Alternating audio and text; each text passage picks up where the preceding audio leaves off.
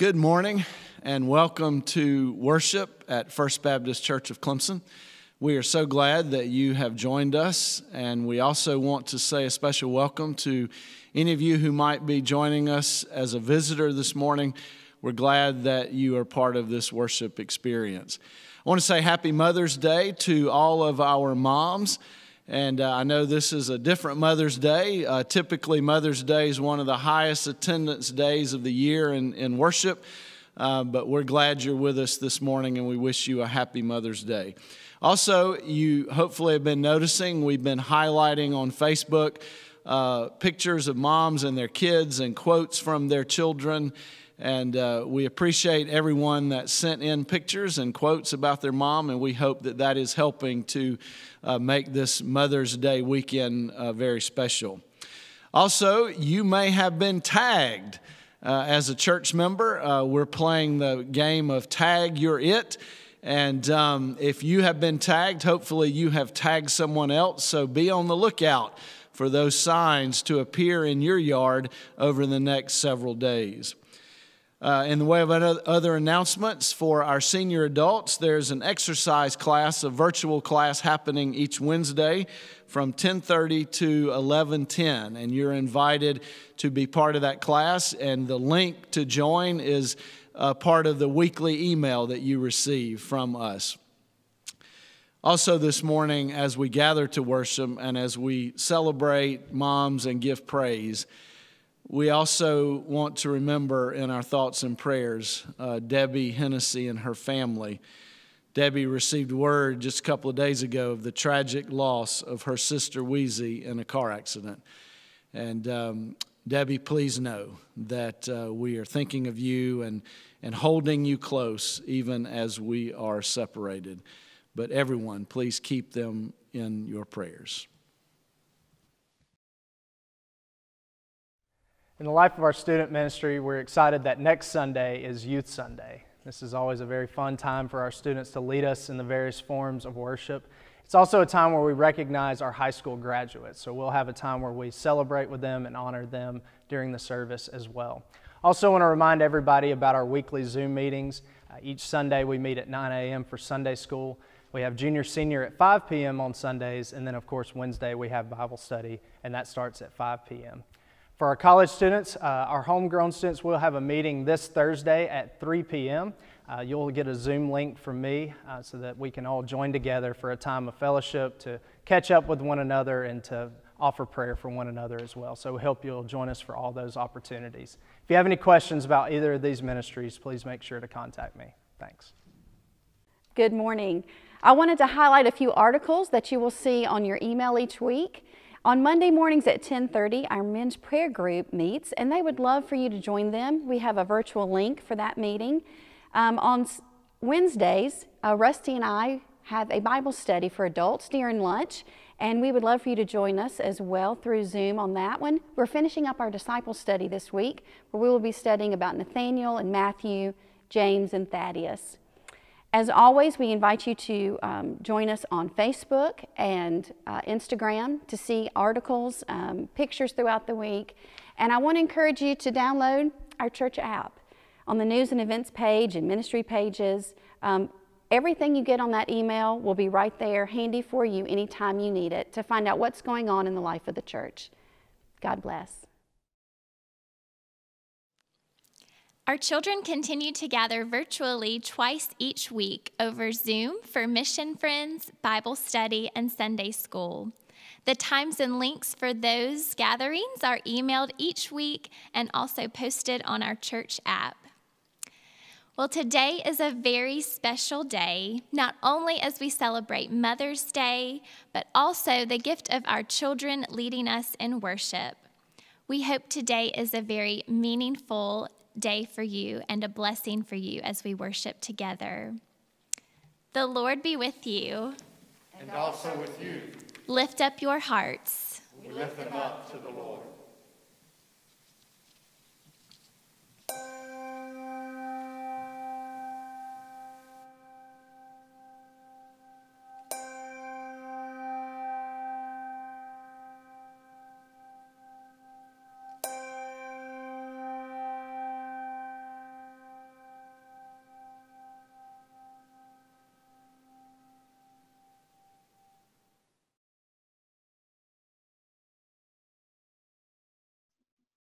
God is so good. God is so good. God is so good. He's so good to me. God is so good. God is so good. God is so good. He's so good to me. God is so good. God is so good. God is so good. He's so good to me. God answers prayers. God answers prayers. Answers prayers. He's so good to me. God is so good. God is so good. God is so good. He's so good to me. God is so good. God is so good. God is so good. He's so good to me. God answers prayers. God answers prayers. God answers prayers.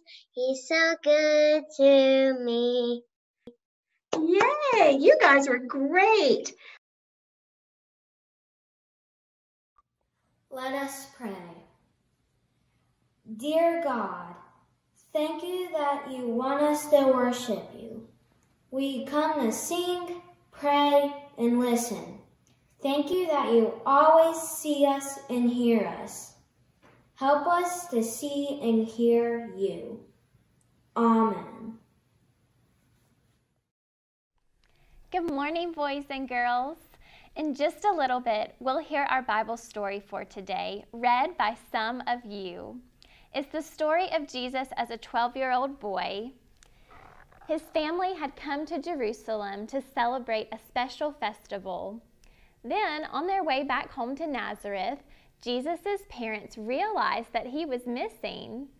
After much searching, Jesus' parents finally found him. He was at church, learning about God.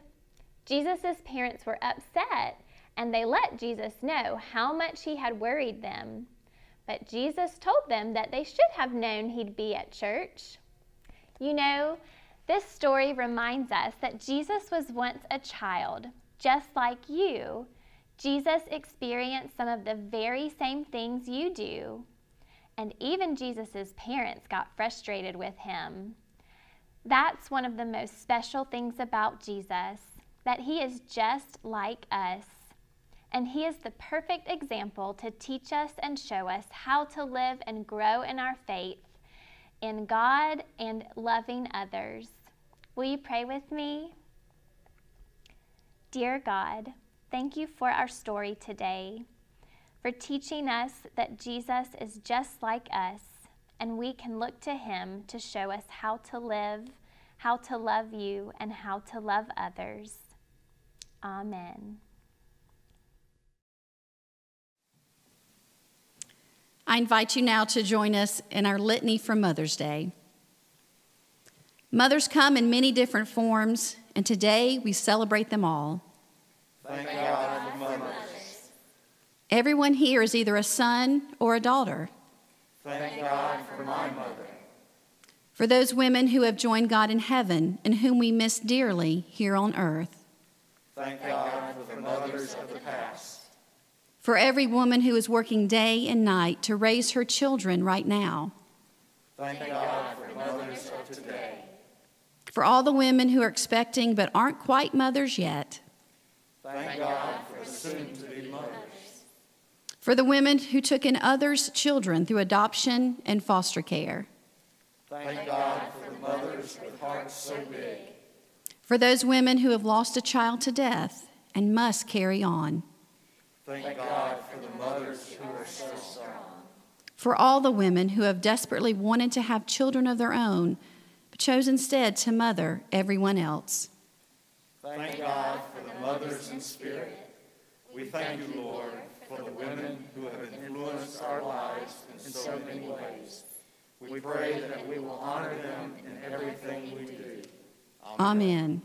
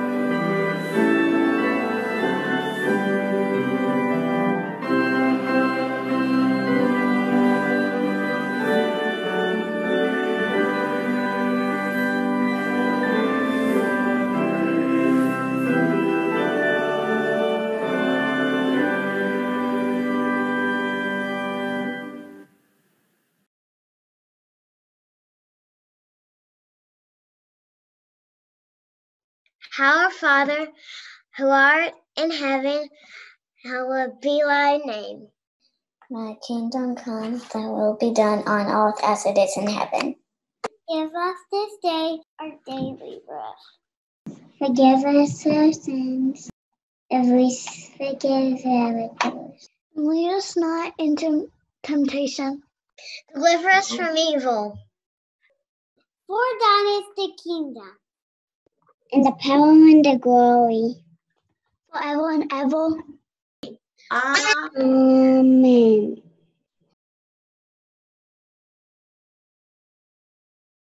Every year, Jesus' parents took their family to Jerusalem for a special festival called Passover. When Jesus was 12 years old, he went with his parents to the festival. When the festival was over and Jesus' parents left to go back home, Jesus stayed in Jerusalem, but his parents thought he was with them. Jesus' parents traveled for almost a whole day, thanking Jesus for this, his brothers and sisters. When they stopped for a rest, Jesus' parents realized he wasn't with them, and they started looking to see if he was with the other family members or friends in their group, but no one knew where Jesus was. So Jesus' parents went all the way back to Jerusalem to look for him. They looked for 3 whole days before they finally found him sitting in the temple courts. Not only did they see him in the temple, but Jesus was sitting with the religious teachers and listening to them and asking them questions. His parents also saw that the religious leaders were very impressed with how smart Jesus was about his knowledge of God. His parents felt very proud and they were glad he was safe, but they were also upset that he had not stayed with them. Mary asked Jesus, "Why did you stay in Jerusalem when we left, son? We were so worried when we couldn't find you." Jesus replied, "Why didn't you understand, Mom? I had to stay in the temple that is God's home." His mother didn't understand, but the way Jesus said this made her think that there was something very special about her son. Then Jesus went with his parents and they traveled back to Nazareth. Jesus' mom would always remember this moment as Jesus grew older and grew closer to God.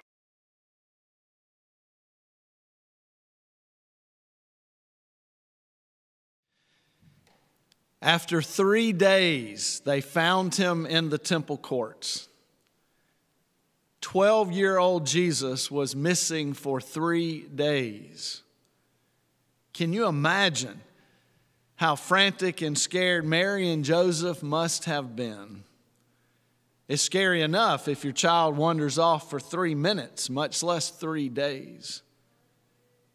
If a child goes missing today for 3 days, there's a national search. There's been Amber Alerts. There's been press conferences, and most likely parents have made a plea on television. We have all seen these reports, and just thinking about it causes parents to feel anxious. Every parent can relate to this story of the young Jesus because every parent fears the notion that their child could go missing.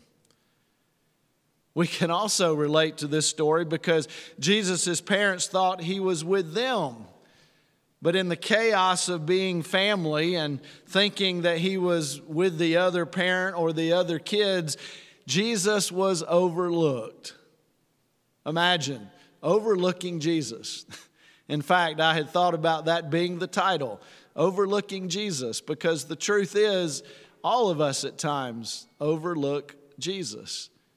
Last week, when we looked at the 2 disciples walking the road to Emmaus, and this supposed stranger came up, it was Jesus, but they didn't realize it. They were overlooking Jesus. It happens.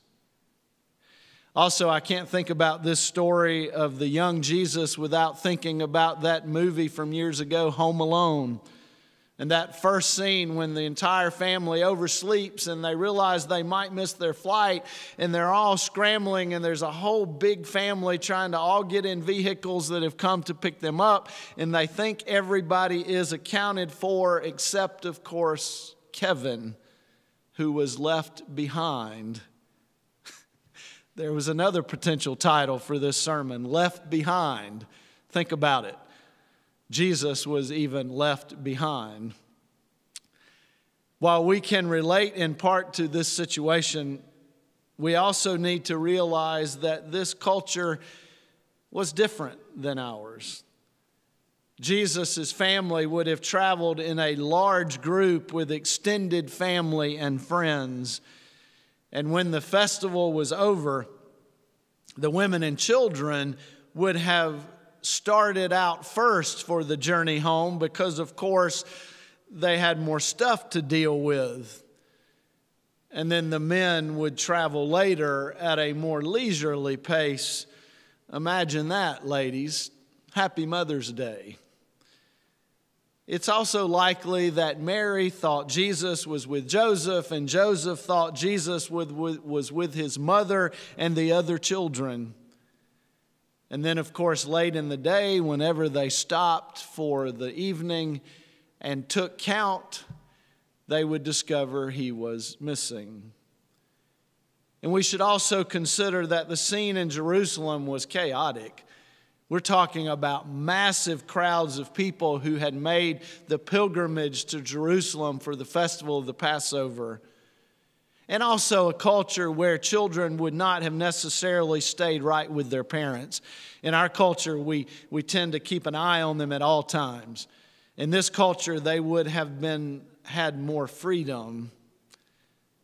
But then, here's something else I really want us to hear. That it begins with the phrase, after 3 days they found him.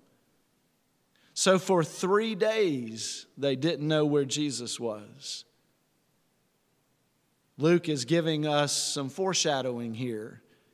There would come another day when Jesus would be missing for 3 days, and his mom would be fearful that he was gone.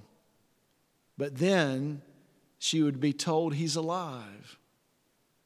So even as a young boy, Mary is being given a glimpse into her son's extraordinary life. This story also tells us that Jesus' parents were devout in their faith, and they were making sure that their children were being raised according to their customs and faith traditions. Jesus was 12. 12 was a defining moment for Jesus as a Jewish boy. 12 was when he would be considered a man. He would be required to begin Torah training. 12 is when Jewish boys would experience bar mitzvah. 12 is where we get the idea of the age of accountability. It comes from that religious tradition. 12 is also would have been Jesus' first trip to the festival of the Passover and his exposure to the temple courts in Jerusalem. What Mary and Joseph didn't realize was just how much of a defining moment this festival would prove to be. Luke tells us that when they finally found Jesus, he was sitting among the religious teachers, fully engaged in their teaching and even asking them questions. I mean, there's not many 12-year-old boys that are fully engaged in anything, maybe with the exception of a video game. And then it says the religious teachers were amazed by his questions and the knowledge that Jesus was already displaying. Now, I can imagine that when his parents first saw him, they wanted to go straight to him and hug him and tell him how glad they were that he was safe. And then they probably wanted to shake him and threaten his life if he ever did that again. But when Mary and Joseph see what is happening, when they see Jesus sitting with these teachers, they are amazed and proud and perhaps perplexed, and it just sort of stops them in their tracks, and they just take it in for a moment. But then, after a couple of moments, Mary springs into mom mode, and she says, "Son," in fact, maybe what Mary said was, "Jesus of Joseph from Nazareth." You know, she uses the full name so that he knows he's in trouble. "Do you know how worried we've been looking for you? How could you do this to us?" And then the young Jesus kind of plays the ultimate wild card. "Why are you looking for me? Didn't you know that I had to be in God's house?" I mean, how can a parent stay mad at a kid who says, "Didn't you know I had to be at church? You're always wanting me to go to church and grow closer to God, right?" Scripture says Mary and Joseph didn't understand what he was saying. And again, we can relate because most parents don't get their adolescent's logic. But it also says Jesus went with them and obeyed them. And then we don't hear anything else about Jesus until he's around 30 when he is baptized by John. So maybe he was just grounded for a long time. as relieved and perplexed as Mary and Joseph must have been, I suspect they would look back later and realize that this was a defining moment in Jesus' life and in theirs. And Mary would treasure this memory as she would treasure many others as Jesus' life and ministry unfolded. As we celebrate Children's Sunday and Mother's Day, let us celebrate this story about the young Jesus that reminds us of the faith and the hope and prayers that we have that our children will have a defining moment in faith when they know that God is working in their life and they begin to sense God's calling for their future. And let's celebrate and remember that part of nurturing our kids in faith is allowing them to explore faith, to ask questions, and to be inquisitive in ways that sometimes will leave us scratching our heads because we don't get it. And I would also say to all of our kids and our youth that Jesus grew in knowledge of God and started understanding God's calling upon his life because he practiced his faith. Because he went to temple. He studied Scripture. He listened to people who could teach him about God. And he did this from an early age, and he did it for years and years. He did it all the way until he became an adult, before he began to fully comprehend what God was doing with his life. You see, faith is a journey that each of you can and should embrace.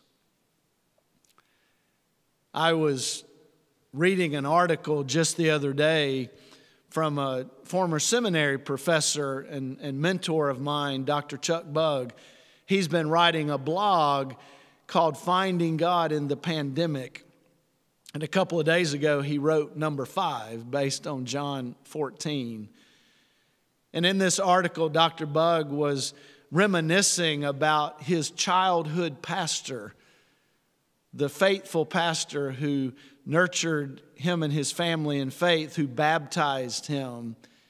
And he was recalling how this pastor was very faithful to caring for his flock, but he was criticized occasionally for not being a, quote, very good preacher, and that criticism would grow louder each year when they would have the revival and the flashy evangelist would come in and the music leader that looked like they just walked off of a TV set.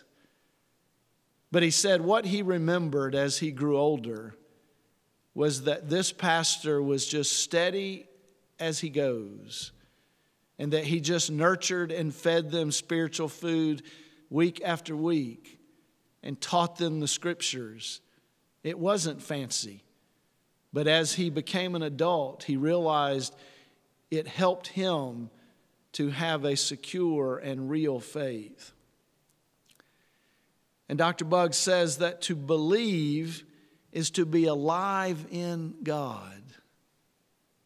The root word of believe, he says, is to live. And what we all strive for and what Jesus tries to teach us is to have a faith that helps us be alive in God, to live life more fully. So again, let all of us avail ourselves to the teachings of Christ, to those who can help lead us and guide us in faith, so that we can have lives that are alive in God, so that each of us can have that defining moment where we realize that God is and that we are loved by God and that God is going to guide and use all of our lives. And parents, please remember that when we allow our kids this journey and treasure their own growth in our hearts, it might just prove to be a moment or moments that lead them to say, "Don't worry, Mom. My life will be lived in the presence of God." Or, I guess you can just try and ground them for 18 years. May the peace of Christ be with you. Amen.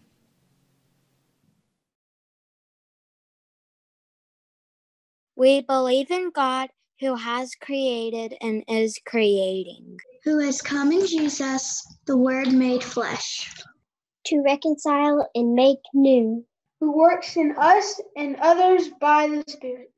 We are called to be the church, to celebrate God's presence, to love and serve others, to seek justice and resist evil, and to proclaim Jesus crucified and risen, our judge and our hope, in life and death and in life beyond death.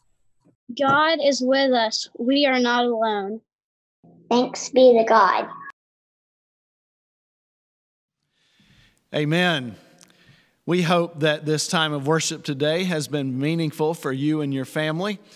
We appreciate so much our children and their parents who participated in worship today. We hope that all the ways that we are trying to keep you connected as a family of faith to our worship each week is meaningful for you. Next Sunday, as Matt mentioned in the Life of the Church, we will be celebrating our youth and particularly our high school seniors. And so we hope again that you will join us as we once again offer opportunities for our youth to be part of that service. For our benediction this morning, I want to use some of the words that Dr. Chuck Bugg used as he closed his article that I mentioned in my service. So hear these words as our benediction. Live simply, love generously, care deeply, speak kindly, listen reverently, pray daily, and then leave the rest to God. Amen. Bye.